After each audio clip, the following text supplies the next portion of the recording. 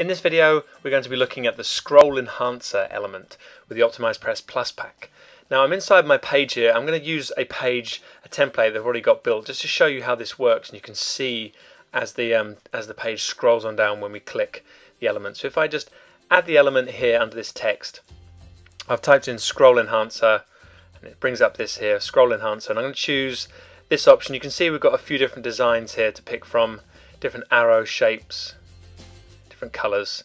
I'm going to choose this one, and we then have the option to set a margin. This is the spacing at the top of the element itself. So if you want to create a little bit of spacing, you can enter a different amount of pixels in here.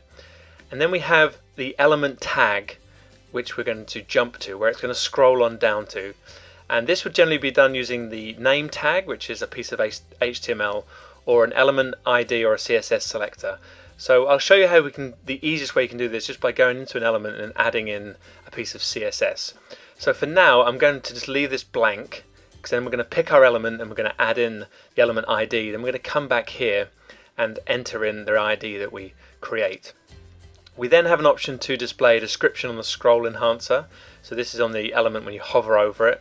We then also have the option to add some padding, which is the offset again in pixels where the scroll enhancer is. You can have a speed, this is the speed effect, and then you also have the effect, whether it's a scroll to or a jump to. You can see you can pick one there. I'll leave it scroll to just for now.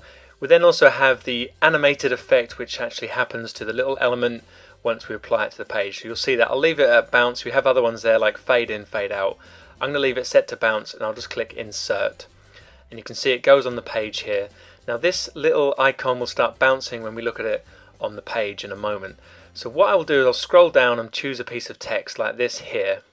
Now if I wanted my page to scroll to this area of the page, we can go into the text and add an element ID if one doesn't already exist. So you can see this one, for example, already has an element class in it. Now if it didn't have one, you could just type in here and your page could jump down to this. You can try taking out even one of these element classes and using it if you like, but to keep it simple, what we tend to do is create a new element class, which is a name which is quite unique to the page itself. You might find that these element classes, for example hero and font notto, are used in various other places all throughout this page, and when the scroller starts to apply its scrolling effect, it's going to scroll to the first element that it finds, called hero or font notto. So you can find it will cause problems by using the ones that we've already got entered here. So the best way to do this is actually enter in your own element class completely. Now you can do this by obviously adding just a blank element in. You could look at another element here. This one's got some custom HTML in it, and it doesn't actually have an element class. So for this example, I could just put in David. Okay, that's just my name. You could use your brand name. You could use a page with a number after it. Anything here, not a space in it, nothing like that, just a simple one word, and it could be a number of characters, or it could be something unique to your page that maybe you'd recognize. I'm going to copy that. I'm going to call mine David. I'm going to click update. Now what I've done is I've applied that effect to the custom HTML element which is already on this page. So that's where I've applied it to. I'm going to go back up to my scroll enhancer here, click on the edit,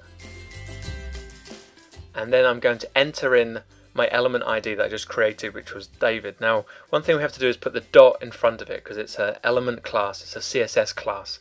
So we put in there dot David, and then I'm going to scroll down and click insert. Then I'm going to save and close this page, and what I'll do is I'll reload the page here, and you'll see there's our scroll enhancer on the page. It's bouncing. So if you imagine this page is up like that, you're just seeing below or near the folded area of the page towards the bottom of the browser, you've got the little bouncing effect applied, and it's just drawing your attention down to this little scroller there. Now if we click on it, what happens is it's going to jump down to the area of the page where I applied the effect, and you can see it's come down to the page, and it's come to this section here, this line, which is where it's met the top of the browser, and it's taken me down to that area of the page. So that's pretty much how it works, and that's the easiest way to get it working, but you can use other different element class. So I'll show you just another one. If I go back in the live editor, and you'll notice on that effect what happened is it took the page all the way down to the top area of this class. So sometimes it's actually better to put it above where you want it to be, or you can play around with the different padding and things that you can apply to the scroll enhancer itself. So what I could do, I could take this out, my element class David, and what I could do is even add it to the row here. If I edit the row, this row's already got a class in it, so I'm not going to add it to that row. What I could do is add in another element above.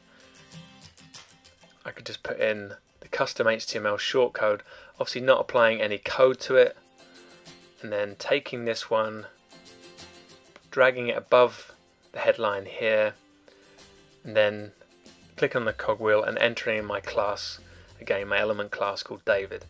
So that means when we use the scroll enhancer now, it's going to jump down to that section of the page which is above the headline this time. Bearing in mind this template also had a sticky nav at the top, so it wasn't the best example to show you, but it's got a sticky nav at the top and it's also taken it to the top of the browser. So if I save and close now and then go back and reload the page, if we scroll on up, reload,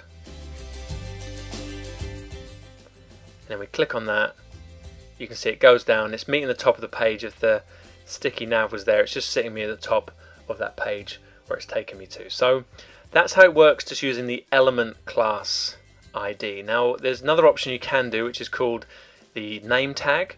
So you could find an area on your page where you want the text to jump to, so for example here, and what I could do is add in, let's just add in a piece of text. I'll just put jump here and I'll insert that. So we can add in our name tag, and by doing this we just put in a name, and again I'll use David F for this one. Then we close it. Okay, so this is the name HTML tag, and then if I click update, go back up to my scroll enhancer, I now want to edit that name tag in here. So we've got David F, and then we're going to remove the dot this time because it's not a CSS or an element ID. So I'm removing the dot, and then I'll click insert, save and close, reload the page, and scrolling down, I'm just going to click on this, and you can see it's taken me down to our area of the page, which is the jump here text that we put. So it always takes you to, or the area where you type in the element, that link, it always takes that to the top of the browser. Okay, so if you don't have a sticky nav like this in place, then you wouldn't, you would see it takes the text right the way to the top of the browser. Most cases people use these usually either leave a little gap above, or they put it actually a bit higher than where they actually want the element to jump to, just so it jumps and the text sort of comes into view where you can simply read everything below the area, the section that the page has jumped to. So that's the scroll enhancer. Have a play with it. You can use the different styles that we've got in there, and the easiest way is just using the element class ID, where you just simply go in, create your new class ID, and create something very unique to your site. So make the element ID name unique, and maybe unique to that page as well. But you could probably use your brand name and some numbers afterwards. That'd be perfect for that. It's just something different. And if you use the element ID, make sure you put the dot in front of the element ID, the CSS class, so it knows where it's jumping to. So that's part of CSS, it has the dot in there. But that is the scroll enhancer with the OptimizePress PlusPack.